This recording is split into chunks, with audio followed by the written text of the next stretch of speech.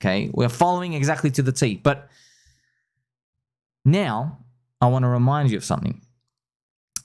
In 2021, 0% rates, infinite QE, they locked us up to give us 5 jabs and told us to spend internet money, stimulus. All those conditions.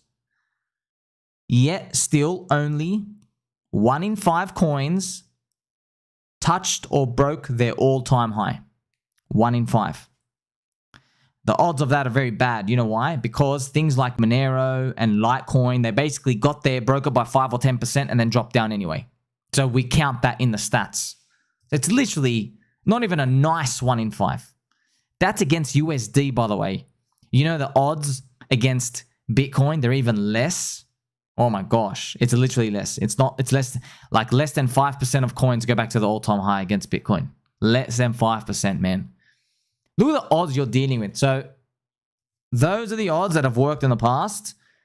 They're getting worse and harder every day.